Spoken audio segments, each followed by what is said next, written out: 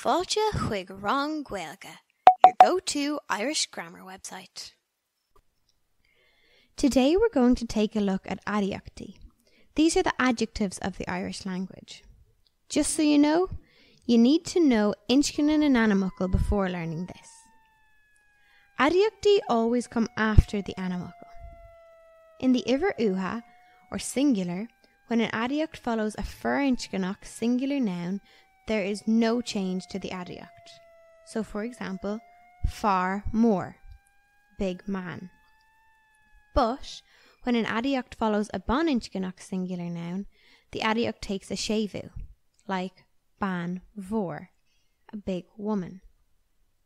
And that's all for the iver uha. The iver ulra, though, follows a different set of rules.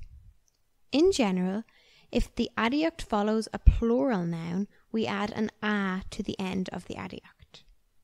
Then, if the plural n-ainmfhocal ends with a consonant, the adiacht takes a shevu. But if the plural n-ainmfhocal ends with a gutta, the adiacht doesn't take a shevu. For example, fur wara, big men, mna mora, big women. The gender of the noun doesn't matter. As you know by now, though, it's never that simple with Irish, so here are 4 exceptions for you. If the adiacht ends with a gutta, we don't add the a to the end. Brog bui, broga bui. Yellow shoe, yellow shoes. If the adiacht ends with a consonant quail, we add an e instead of an a to the end, like ban cuan, mna cuana, a quiet woman, quiet women.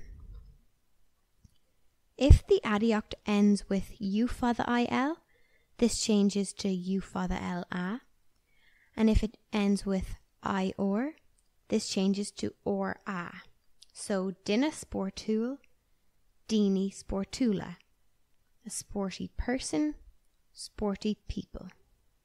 And screwdu jacker, screwdaha jackra, a hard test, hard tests. Finally, the plural of the adjective allan is alla. Agus sinné.